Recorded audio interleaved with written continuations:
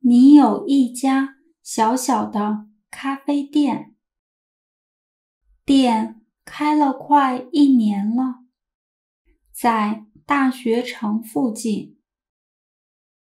一开始，店里只卖咖啡，种类比较少，价格也比较贵，所以顾客不是很多。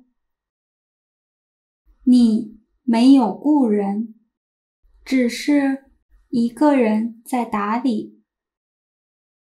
后来你听从了朋友的建议，增加了咖啡的种类。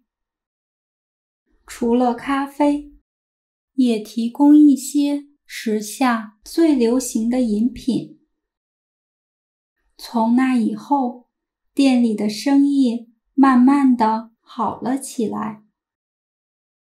特别是最近几个月，店里的顾客非常多，你一个人有些忙不过来了。每天得负责制作饮品、收银，空闲时间还要打扫卫生、进货等等，真的是太辛苦了。